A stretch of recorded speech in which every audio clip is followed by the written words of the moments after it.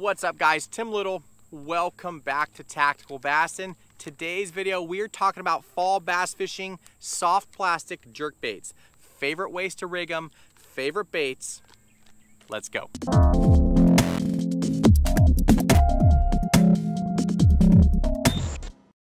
So last video, you guys had a ton of questions about the boat.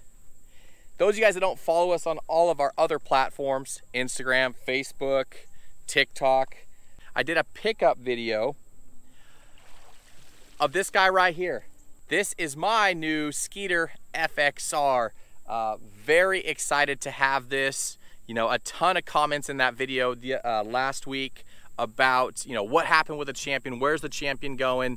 Don't worry, guys, it's not going anywhere. That boat has earned its spot in the garage. It's just getting old. I had to do some TLC to it. So I'm gonna be working on some things, some carpet, that sort of stuff. But as much as Matt and I travel, it's nice to be able to have things under warranty. Trailer, don't have to worry about changing trailer bearings as often. So very excited to finally purchase my first new bass boat. You know, I bought a tracker way back then. That was probably my first ever new purchase. But very excited to be fishing off this platform. I'll be intermittently mixing in the Champion and the Skeeter, but just picked it up about a week and a half ago from Briggs at Hennessy Outdoor Electronics. You guys can see he worked his magic up front and then back over here. Got the dual consoles as well, but an awesome platform to fish from. It's got the padded deck, very comfortable. But enough about that. Let's talk about soft plastic jerk baits and why you should be throwing them right now. You know, I did this video last year. I also did a video in the spring why you should be throwing a jerk bait or a soft plastic jerk bait, a Fluke, something like that in the spring. Well, now the leaves are changing color. We're getting colder nights. Water temps are starting to drop. Water levels are starting to drop as well, and we have more and more grass. So let's talk about why you should be throwing one, and then I have my 4 favorite rigs, the ways to rig them depending on the type of fishery and the species that you're going after.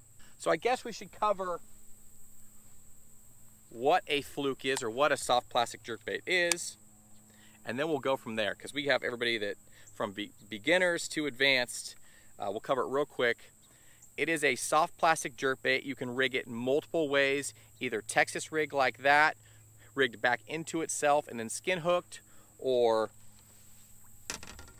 like this right here, nose hook. We're going to show you the benefits of each. But soft plastic jerkbaits this time of the year, I mean, heck, they're kind of like a Senko. You could fish them year round, but right now is where they really start to shine. Like I said, the water levels are starting to drop. Those air temps are cooling, the water temps are cooling. That's gonna show you more and more grass lines.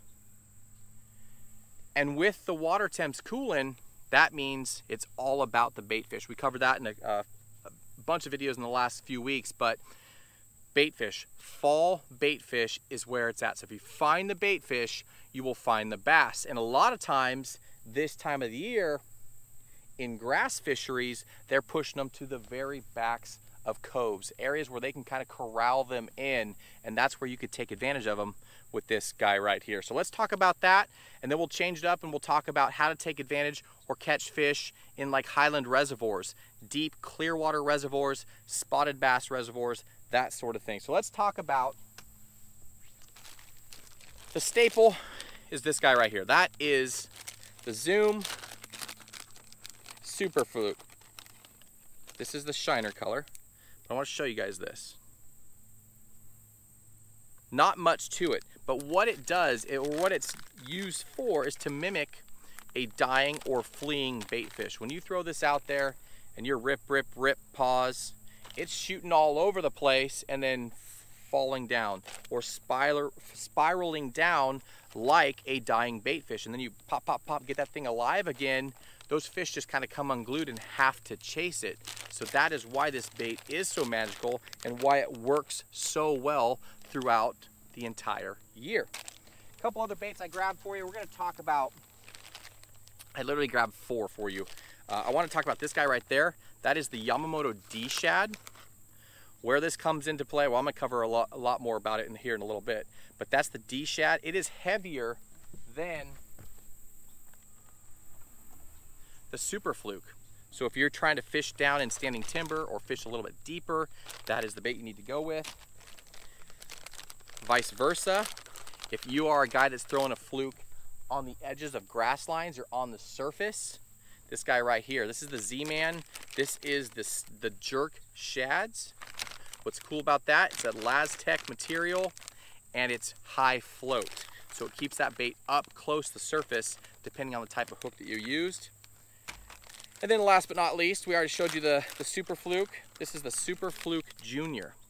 Little baby guy. So if you're on a fishery where the fish are really keyed into smaller bait, that is where I put this guy on the end of my line. So that's it. Those are the 4 baits. Trying to keep it really simple for you. We've done a ton of videos in the past talking about how to rig them and all that sort of stuff, which we're going to cover a little bit here in this video, but I can link some of that stuff down below in the video description, some of those older videos. But as I go through each, like I said, I got 4, each rigging system, I'll kind of show you it, and I'll show you how to fish it. So now that we covered the baits, we simplified the baits, let's talk about the 4 different setups that I have for you guys here today. So number 1, we'll go with this guy. This is rigged on a 3/0 or 4/0 super line hook, a more stout of a hook. The reason I have it hooked or rigged with that type of hook is it adds weight to the belly. You know, that heavier wire, heavier gauge hook adds weight to the bait. So it allows it to kind of get more sporadic, and it kind of acts as like a keel, and then it kind of resets that bait and lets it dive down and do its thing. It falls a little bit quicker because of that, that little heavier center mass, if that makes sense. So my basic fluke setup this time of the year is going to be either a 6'10" to a 7'2" type of rod, something that I can twitch, like you're walking your topwater bait or you're walking a frog, but you're rip, rip, rip, pause, rip, rip, rip, pause. Those of you guys that have technique specific like jerkbait rods, those will work great. I typically throw mine braid to leader. I get a lot more sensitivity and castability with braid, and then I put a mono or a fluorocarbon leader depending on which type of fishery, how clear the water is, the species I'm going after. In this case, I have a 12-pound mono leader. So this is your basic fluke setup, your basic soft plastic jerkbait setup. Cast it out there, let it kind of fall. It's going to kind of right itself with that super line hook, and it's twitch, twitch, twitch, twitch, twitch, twitch, twitch, twitch. Let it fall. Twitch, twitch, twitch, twitch, twitch, twitch. This thing is getting all sorts of erratic. It's looking like, let me throw it out here in front of you guys so you guys can see. Come through the grass right here. Let it fall. I get to the little grass edge. I let it fall in. Boom, boom, boom. So what these bass are going to do, they're going to corral this bait into these little bays, but they're also going to ambush out of the grass line. So if you want to fish a jerkbait in, around, and through grass, this is the bait that you need to throw. Let it fall. You can let it fall. We're only in 2.5 feet of water. It's super shallow. You can let it fall to the bottom. Let that thing go. It's going to come up and dance on the surface. You can also do just the boom, boom, boom. You don't have to do the twitch, twitch, twitch, pause. You can do the rip, rip. And what that bait's doing is going choo, choo, choo. And it's just, again, it's mimicking the dying bait fish. One key tip that I want to explain to you guys, depending on where you rig the hook on this bait, the farther back it is, the farther you go in through the face when you're rigging this, the more even keeled it's going to be and how it's going to fall evenly. Does it make sense? But if you come in towards a little less, come out kind of the throat of the bait and rig this bait hook forward, if you're getting real erratic, that's going to be a weight forward swim, and this thing's going to rip and then dive and fall. Rip, dive, and fall. So if you want a lot more movement, rig that bait with that hook forward. You're going to get a lot more fall. You'll be able to fish it deeper with the Texas rig setup. Twitched it, a bunch of bait just jumped out of the water. Real small bait.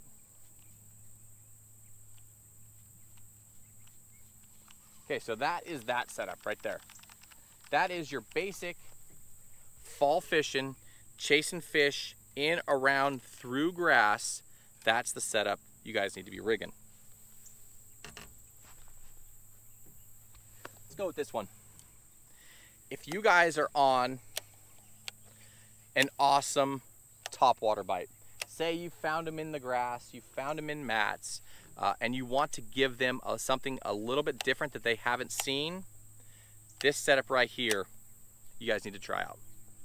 Okay, that's that Jerk Shads by Z-Man. Again, a Laztec, straight 65-pound braid to a 3/0 or 4/0 super line hook. I'm throwing this on a medium heavy or heavy action rod, something you would throw, power, medium, heavy power rod, something with a kind of a fast action tip, something that you would throw like your frog on, something like that. And you power fish this through the grass, over the grass.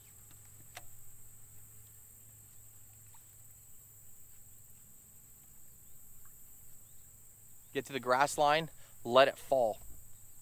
What's special about this bait, because it is that Elastec material, like I said earlier, it's high float, so it keeps that bait high up in the water column near the surface, so I can fish this thing right where I would throw a frog. I'm up on that grass line. Now I let it fall through. A frog's not going to fall through unless you're throwing like a horny toad or something. Let it fall, twitch, twitch, twitch. Twitch, twitch, twitch. Back up on the surface. I'm walking this thing over the grass. I get to the edge, I'm letting it fall. Tunk. That's where you're going to get your bite. Another time you're going to get your bite is when you're working it real fast, like a doom, doom, doom, doom, doom, doom, doom. See that thing waking? I am working that thing side to side on the surface. It's skipping like a fleeing bait fish being chased. Again, I'll do this real quick for you guys. Twitch, twitch, twitch, twitch, twitch. You can get this thing skipping, hopping, dancing all over the place. But again, it's weedless. If you have a bass follow, or you get to a hole in the grass, if you just pause your cadence, let that thing slow fall. Again, with that high float, if you do go with a heavy wire, a super line hook, that thing will just slowly fall down into those holes. And then when you do jack them, you're throwing it on a super line hook, straight braid, and you can get them out of the grass. Again, this is money for throwing over the tops and through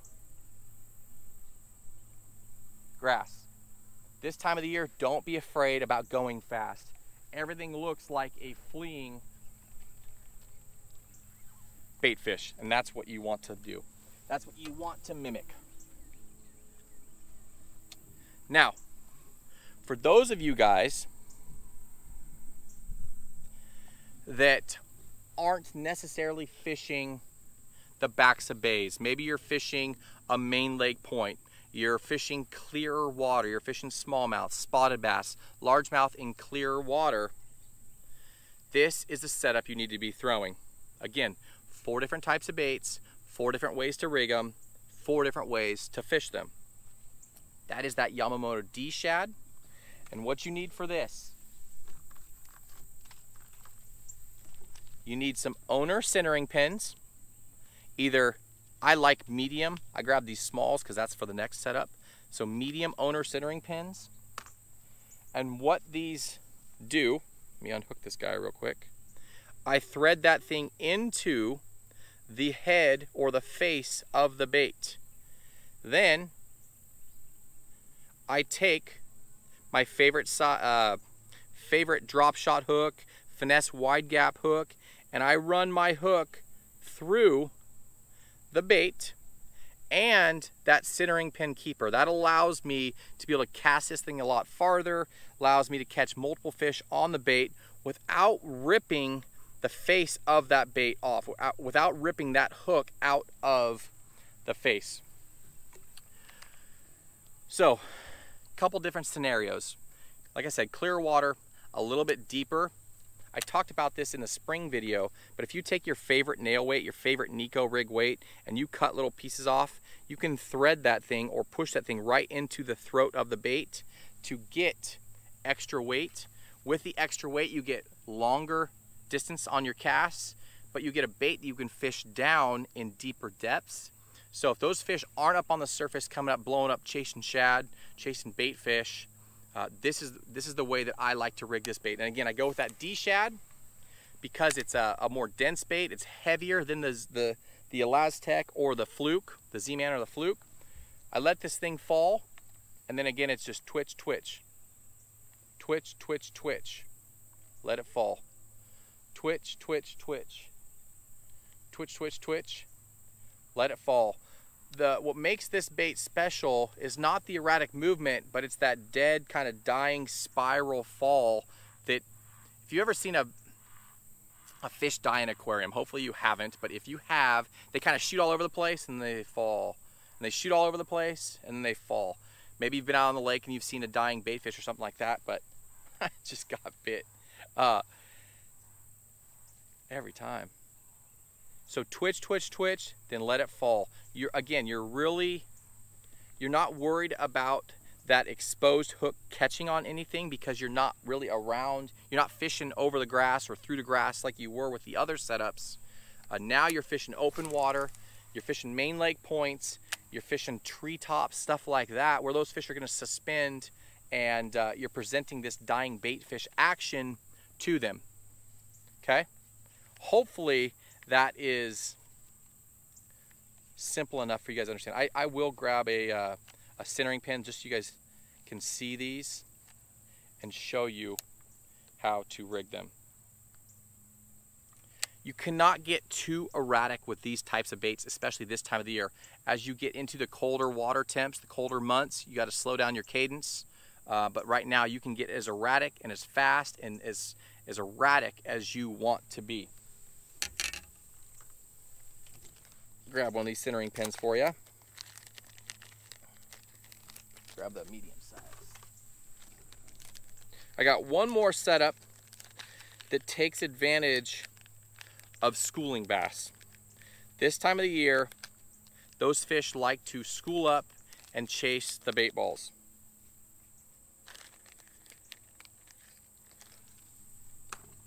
Okay, here's that owner centering pin. Again, we'll link everything down below in the video description. You take the face of your favorite soft plastic jerkbait, you push this in and twist it all the way in. And I like to twist it all the way in so that the loop on the very end is actually in the bait. That way, when you go to hook your bait on, you can actually go through the bait, through the loop, and then through the top of the bait. Now your bait is on there and stuck. A lot more fish catches, bait's gonna last a lot longer, and you're not gonna go through nearly as many baits. Now, last but not least, show you these guys real quick.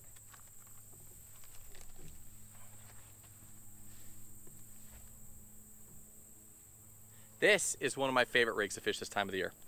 You guys have probably heard of, or maybe you haven't, the donkey rig, the double Fluke rig. Where this bait shines is on schooling fish. I don't know how many times I've been out on a main lake point fishing for suspended spotted bass, or even spotted bass that are down in 20 or 30 feet on bottom, and all of a sudden they shoot to the surface and start blowing up. It could be 10 fish, it could be 5 fish, 10 fish, 20, 50 fish. Where this really shines is that exact scenario. Now you can see I haven't talked about this rigged like this before on the channel. I showed you guys last year how to rig the donkey rig, Texas rigged, and nose hook. But these are actually those Super Fluke Juniors, these smaller bait fish. So I use 8-pound fluorocarbon, and then I use a size number 1,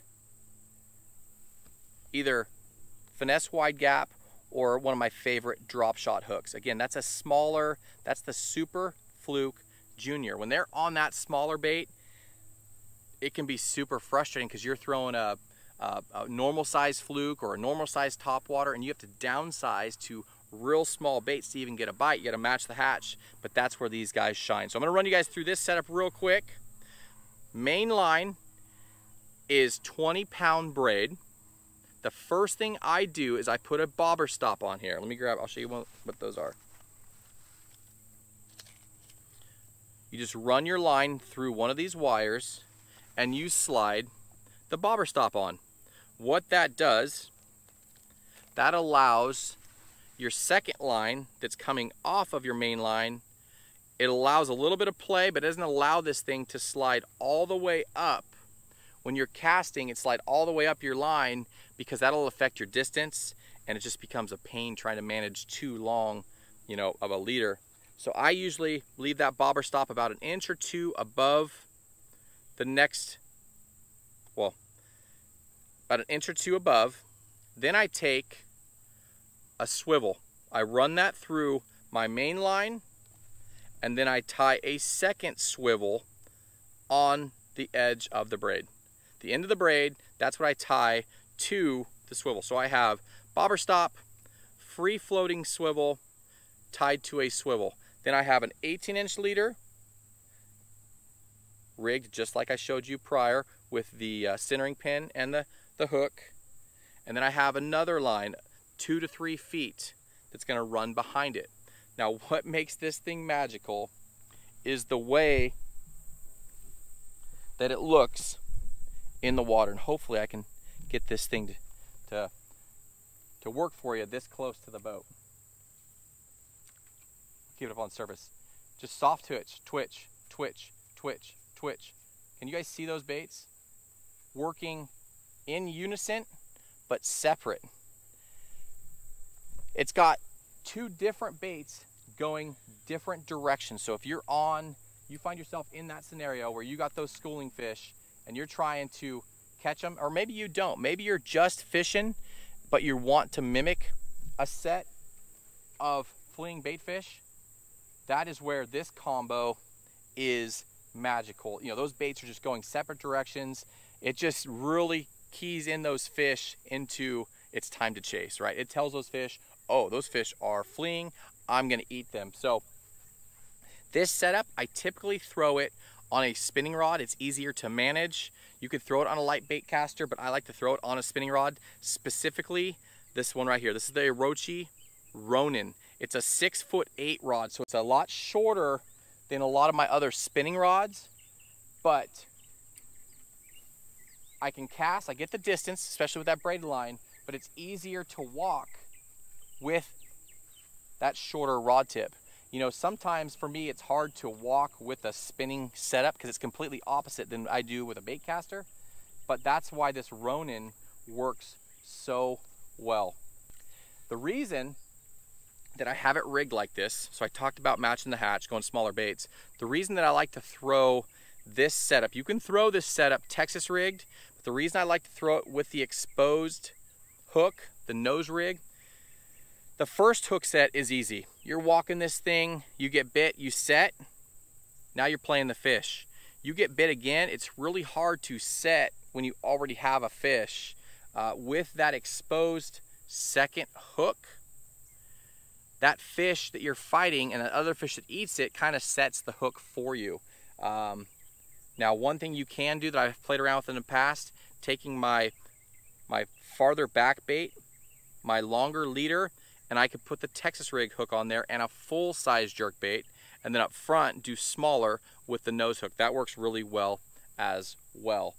Most of the time, that back bait gets eaten first, and then if you guys have ever caught a spot or schooling fish, when you hook one, usually they bring the school with them, so that's where that second bait really takes advantage. So much fun when you can catch them 2 at a time. Guys, I will link all these products down below in the video description. Like I said, I really simplified it for you, but I really highly recommend throwing some kind of soft plastic jerkbait right now. Again, with the grass showing itself, being more apparent, those real visible grass lines, working that jerkbait around those grass lines, around those isolated pieces of cover, that's where you're going to take advantage and catch some amazing fish right now. Those water temps, pay attention to your nights, those cooler nights, those water temps are going to start dropping, and look for those bait fish. Guys, I will link all these products down below in the video description, the different setups, the different rigging, all that stuff will be down there. And if you guys have any questions, please leave those in the comment section. I will try to get to those as soon as possible. Hopefully you guys got to see how to work those different baits, see where they would really shine on your fisheries. Pond fishermen, bank fishermen, that Texas rig Fluke on straight braid, or that Elastec, that jerk shads, those are winners. You don't have to worry about throwing the light leader line. You can get around the grass or around the bushes, whatever you're fishing through and around. That is key. You highland, lowland reservoir fishermen, clear water, offshore fish, give that nose hooked rig a shot, and I don't think you guys will be disappointed. Guys, if you learned something from this video, you like this video, give us a thumbs up, hit that subscribe button, and we will see you guys on the next video.